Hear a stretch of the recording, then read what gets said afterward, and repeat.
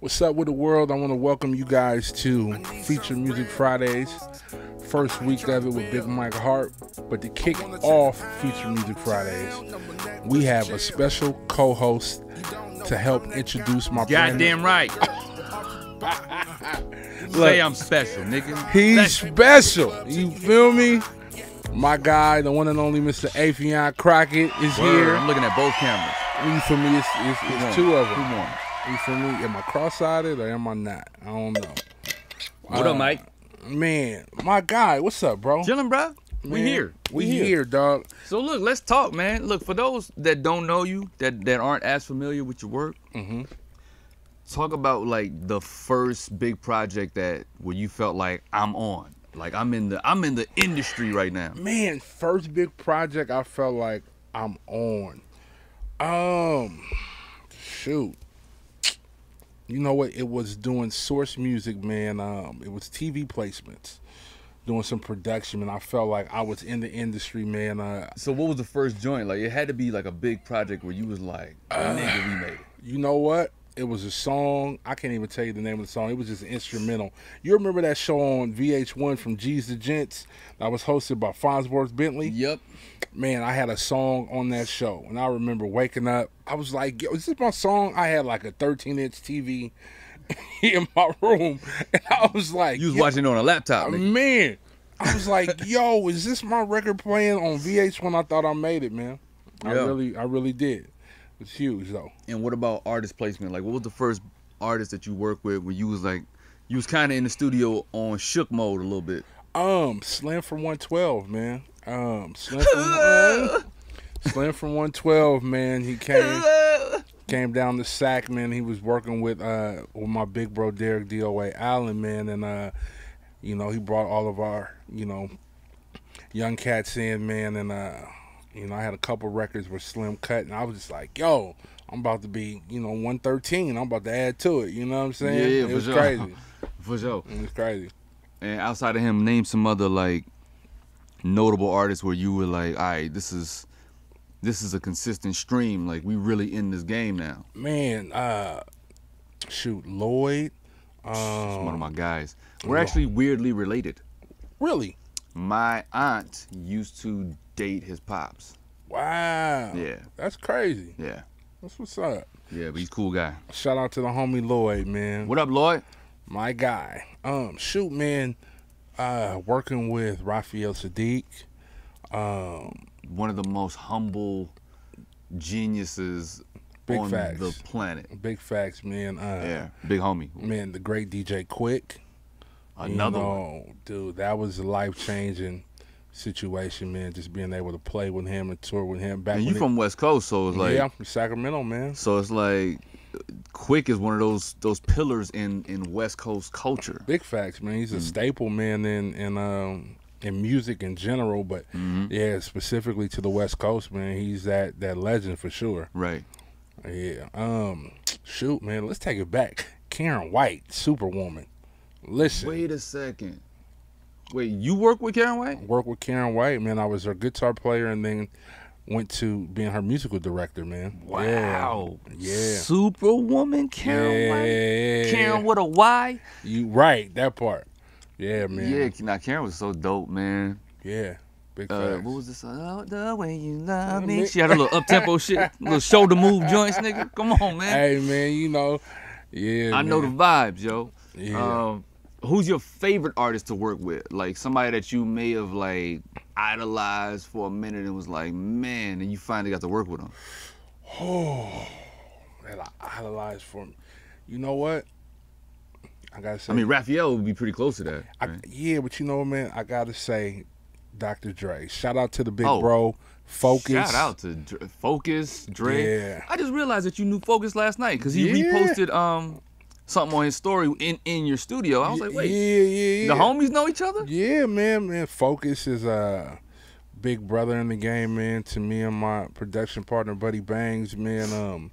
He took us to the studio, man, to meet and work with Dre. Yeah. Marsha and Brosia the same night. Big sis. Yeah, man. Yep. So that night was like surreal. Actually, bro, it was I want to say a week or two after I moved to LA, 2015. That's how I knew I was supposed to be here. I said, you know what? God just showed everything right there. He was like, I'm going to put you in the presence of greatness and let you know that you made the right move. So, yeah, that was crazy. Shout out to Dre. Shout out to Focus, man. Big homies. I worked with Dre a long time ago, and then Focus is just reconnecting me with him. Yeah, I seen y'all's picture 2 weeks ago. Yeah. I was like, yo, I feel like I needed to be in that shot, but it's cool. Yeah, I'll be in the next one. Look, it's going to be plenty more. Me and Focus are working on something together. Woo. So that's it's going to be... For those that don't know my music and my pen game, yeah, it's gonna be pen game is crazy. It's gonna be stupid. Listen, crazy. Yeah, thank you. Yeah, for sure. So now, I mean, Dre, Quick, Sadiq, like you have some real legendary West Coast I mean, from the West Coast, but worldwide big artists that you're now putting your name next to, and that's amazing. So, who haven't you worked with that you're like, man, I gotta get something with this person. I gotta be in the same room with this person. Who haven't you worked with that's like bucket list? Man, always wanted to work with. Man, I definitely want to work with the Queen Bee. You know, I definitely want to work with Beyonce. I want to work with Jay-Z, of course. Just the power couple in general, just because I think, you know, outside the creativity to be in the presence of that level of thinking, I think would be incredible. You know what I'm saying? I think when we first met, we talked about doing some demos for Jay. We did. And sending. I should just do it in his voice, do the whole song. Hey, bro, and send it off. Voice, send it off, and just come up with something real crazy. Yeah, man. I'm gonna tell you who I really want to work with, man. I just feel like it would be an amazing record. Is Tamia. I'm just throwing that in the atmosphere, man. I just feel like her voice. She's one of those what I call our gems. Yeah. Because I've always said in different interviews that, like, as a black community, as a culture, we toss our gems to the side. Man, for real. A tossed gem, though, is still a gem. Facts. So just because you're not paying attention to it don't mean that gem ain't a gem. Absolutely. So Tamia's still out here out singing, you know what I'm saying? With no auto-tune. No auto-tune, nothing. Like, she just out here still thriving. Like, yeah, absolutely.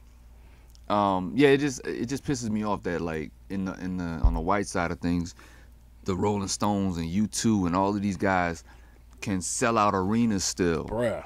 Because they got the support from their audience. Absolutely. Yeah, we say we love, you know what I mean, Earth, Wind, and Fire and all them, New Edition and all them, but they got to do shows combined with other groups. Facts. In smaller venues just to be able to make that, you know, that return. But you know, there's no reason why New Edition shouldn't be selling out Staples Center multiple nights.